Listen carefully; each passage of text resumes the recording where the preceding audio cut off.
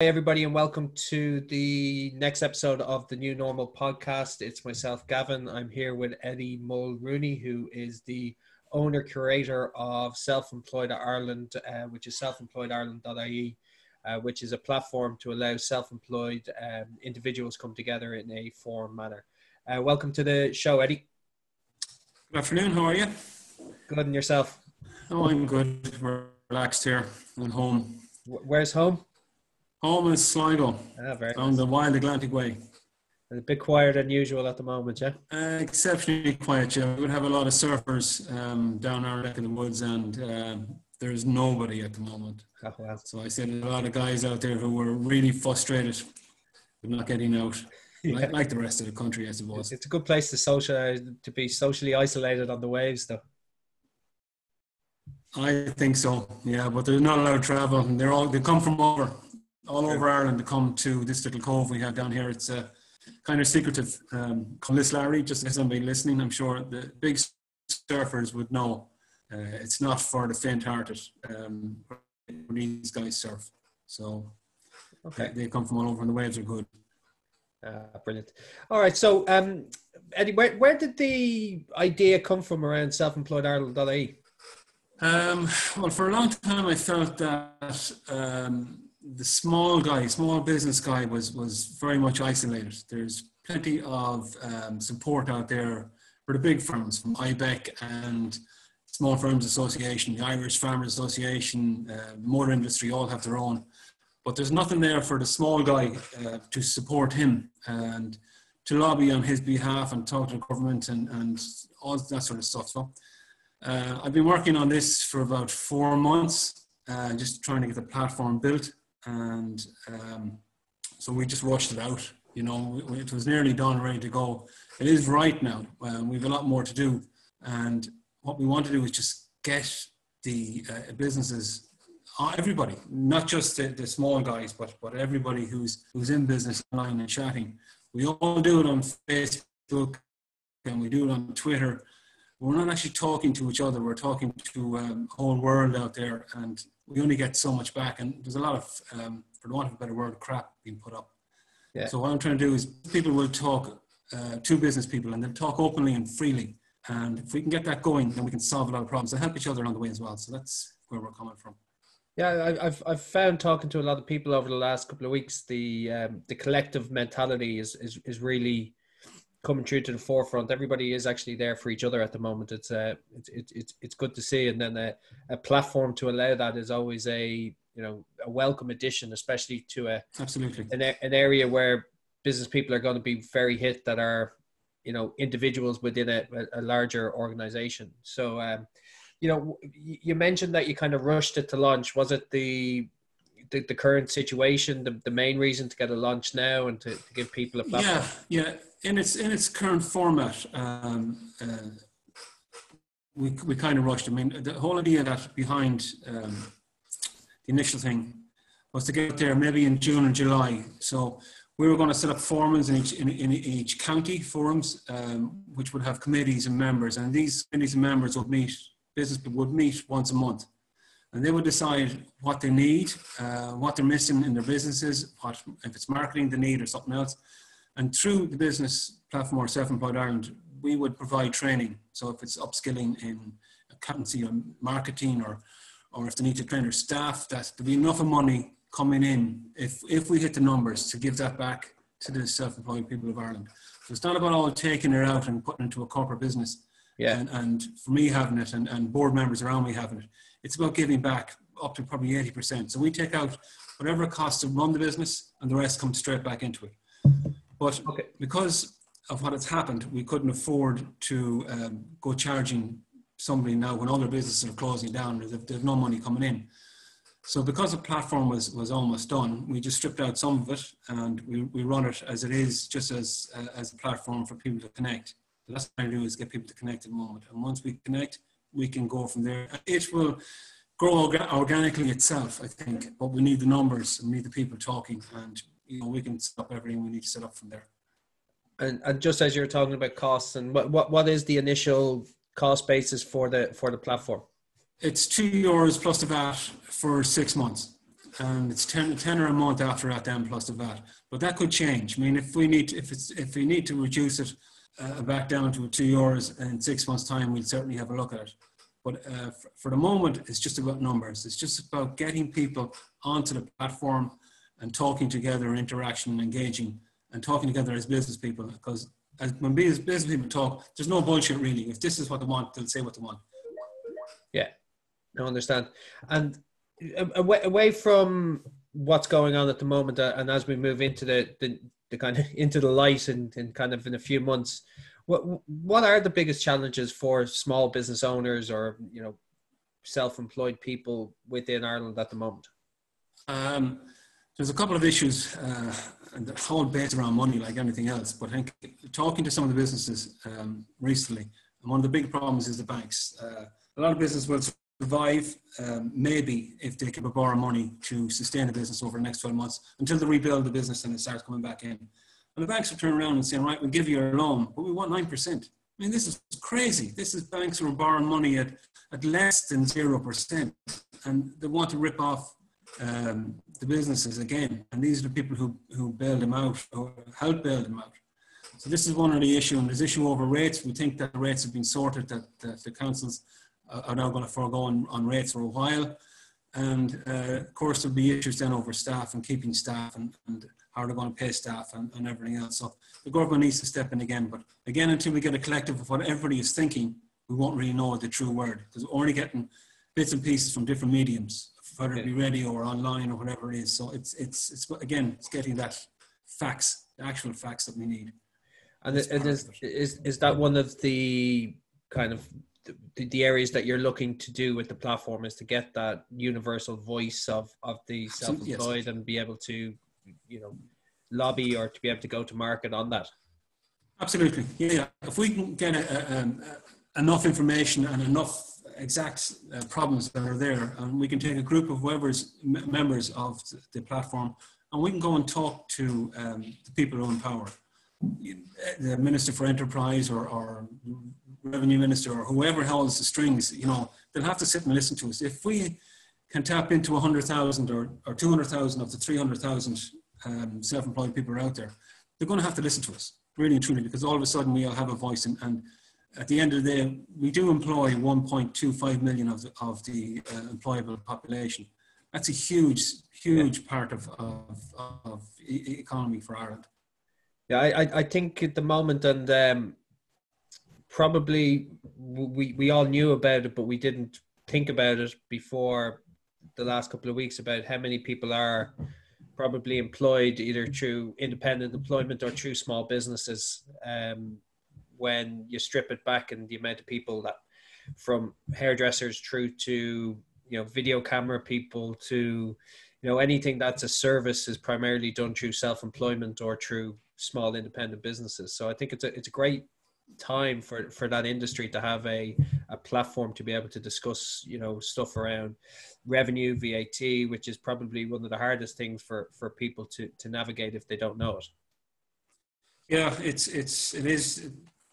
It's only coming to the forefront now, really, how big the self-employment sector really is. I mean, when government talks about announcing jobs, they talk about announcing direct investment people coming in from America and stuff, and they're creating jobs for 200 and 300 people. But there's small businesses every single day of the week when times are good setting up, and they all employ 2 or 3 people or one person, and a huge part of the economy.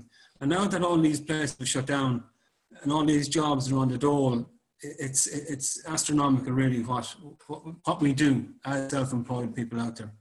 And we need to have the value, worth value for ourselves, and we need to give it to ourselves, because a lot of small businesses they'd probably look down on themselves thinking, well, I'm a small business, what good am I?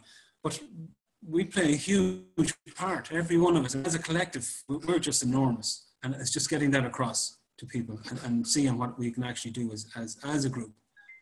So that's where I'm at, and that's what we're trying to do. Yeah, no, definitely. And the you touched briefly on banks. Has there been, with the increase of third-party vehicles around investment of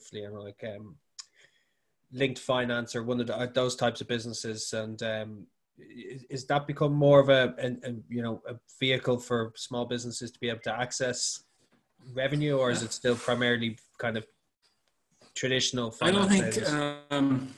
I don't think getting access to the problem is what they want in return. It's the high money. Even linked finances and the other guys like them. I mean, they're all there to provide a service.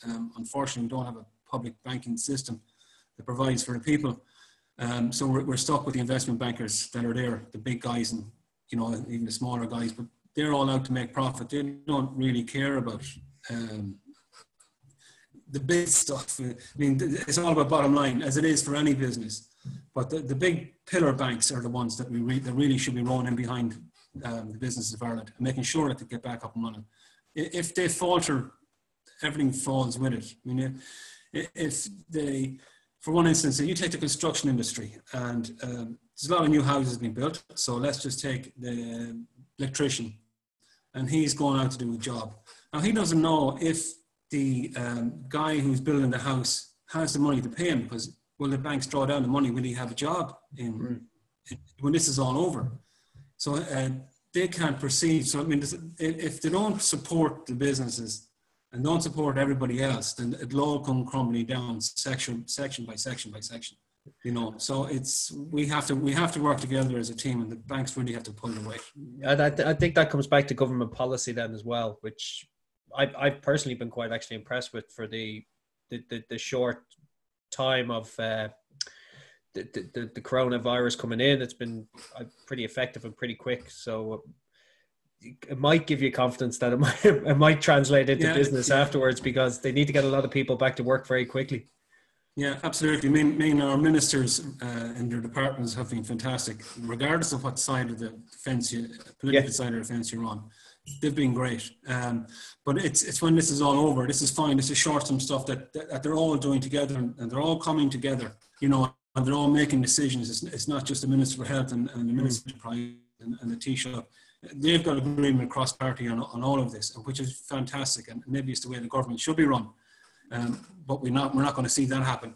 But it's what happens afterwards. When this is all over and it's the social isolation is gone, and we start to get out there and the shops start to reopen, will people start spending? Will they get their jobs back? Will the factories have closed down? Will they reopen, or is it just an opportunity to close down permanently? And there's a lot of fear there with a lot of people. So the government can't control that.